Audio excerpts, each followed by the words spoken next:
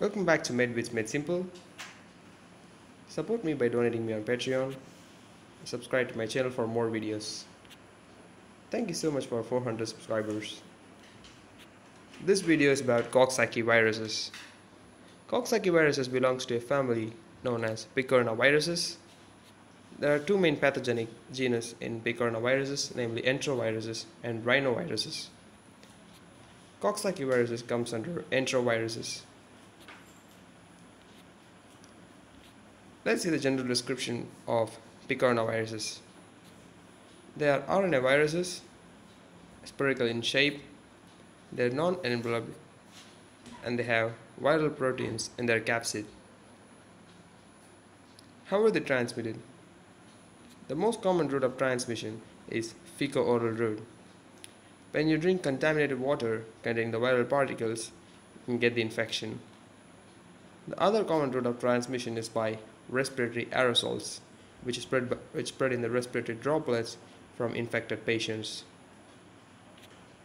The incubation period of Coxsackie viral infections is about 2 to 9 days. There are two main groups of Coxsackie viruses, namely Group A Coxsackie viruses and Group B Coxsackie viruses. Now, how do they classify the Coxsackie viruses into two separate groups? Initially, they did some experiment in the suckling mice. What they did is they injected the virus particles intracerebrally into the mice and they observed the changes. There were two common changes, namely spastic paralysis and flaccid paralysis. Based on that, they classified Coxsackieviruses into Group A Coxsackieviruses and Group B Coxsackieviruses. Before continuing to watch this video, please leave a like and subscribe to my channel for more videos. Now let's talk about Group A Coxsackieviruses first. When injected intracerebrally into the mice, they produce flaccid paralysis in the mice. In humans, few serotypes of Group A Coxsackieviruses can cause aseptic meningitis. They can also cause herpangina, in which there will be vesicle-like blisters in the oral cavity and pharynx. A very important thing to know about Group A Coxsackieviruses is that they can cause a disease known as hand-foot-mouth disease, in which you get vesicle-like blisters over the palms, feet, and in the oral cavity. They can also cause acute hemorrhagic conjunctivitis, in which there will be congestion and reddish discoloration of the conjunctiva. Group B Coxsackieviruses can infect any age group. They most commonly infect the children particularly.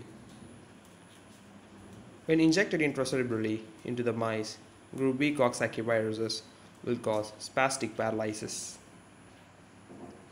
All serotypes of Group B Coxsackieviruses can cause aseptic meningitis in humans.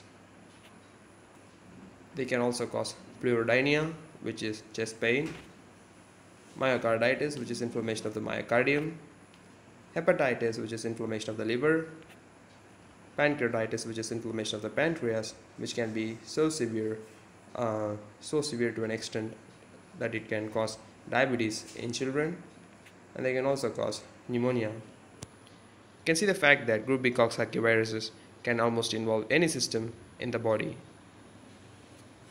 Lab diagnosis. How do you diagnose Coxsackie viral infections? First of all, we need to collect the specimen. The appropriate specimen has to be collected for the appropriate infection. For example, in herpangina, where there will be vesicle-like blisters or the oral cavity and pharynx, specimen has to be collected from throat swabs and from the lesions. So according to the site of infection, the appropriate specimen has to be collected. The virus can be isolated by various methods. One of the methods which can be used is intracerebral inoculation in mice.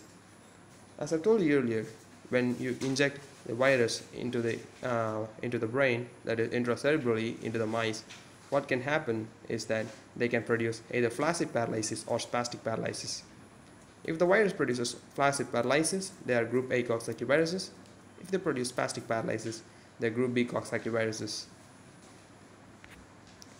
Another test which is highly sensitive and highly specific is polymerase chain reaction, which is abbreviated as PCR.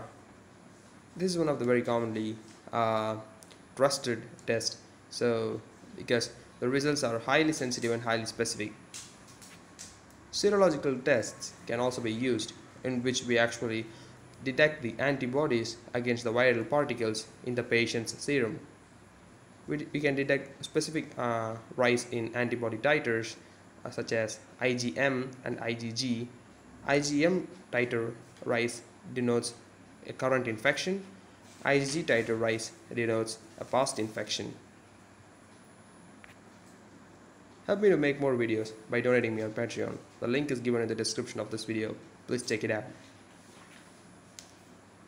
We came to the end of this video.